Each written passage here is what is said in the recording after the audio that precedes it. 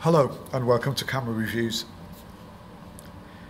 Roquette Rockers by Ken Pate.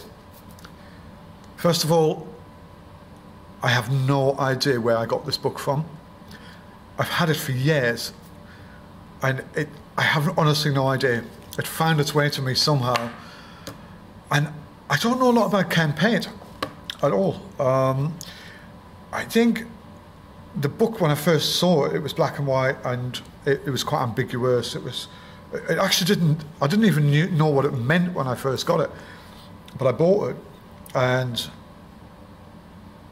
I then began to understand what the subject was, what the context was, but actually how rare this book is. And I actually can't find out much about Ken Pate at all. In fact, I think by some of the interviews I've seen, he doesn't shoot he shoots away from the internet. He's not interested in it. Don't quote me. Some of the stuff I've deciphered in some interviews before, I thought, oh, I'll show the Ken Pate book. I've seen it's him sort of saying he shoots digital, but not away from the internet. He doesn't want to sort of put them online and stuff. I may be wrong. Anyway, it's got paint on it. I have no idea where I picked this up, but I've got it and I like it, and it is about 1975. The Rue de la Roquette, which, please excuse me if I've got it wrong, is eastern part of Paris, I think near the prison, the Bastille, and it is a street, and it is where, from I think even around the 50s, where all the rockers, I think Roquette is the French term, I may be wrong. Anyway, the rockers used to gather, and I think Ken was shooting in around there, and he obviously was interested, and he's decided to shoot this beautiful portrayal. It's got a little damage on it. I've seen this book. You can still buy this. I've seen it in different booksellers and stuff. It's quite expensive by the looks of it. It's a couple of £100, but see what you think. If you're intrigued by it, go and buy it. Okay. Actually, Ken Pate 19. He's got an address on there in French, obviously, because it's a French-based book. Le rock and roll and mi maison du. My French. I'm a northern boy. My French is rubbish. So it's a beautiful little view of rockers who hanging around this street in France in 1975, in Paris in 1975. I'm just going to skim through it, let you have a look, make your mind up.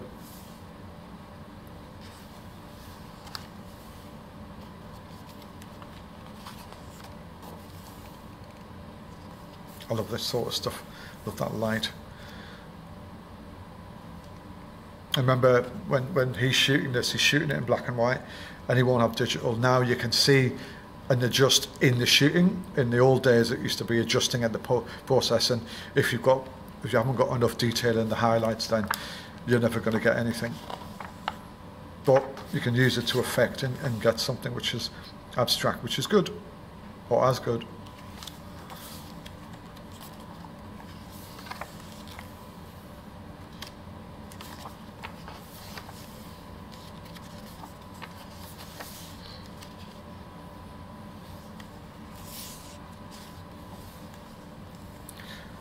Oh my God, how much does that guy look like Elvis Presley? Wow. Maybe it's just pure chance, the positioning of that, but it looks like, I thought it was Elvis.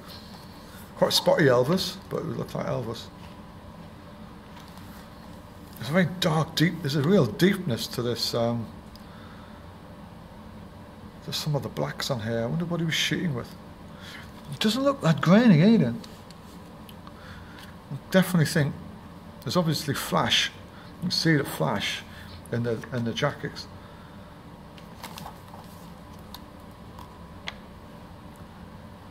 It's got quite an uncomfortableness about it, and it's interesting.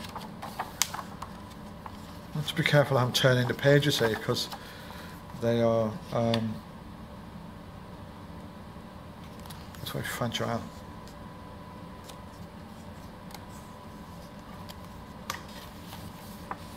Wonder what some of these people are doing now, if they're alive. 25 then, 20, maybe in their 60s, 70s. So yeah, they could be still alive.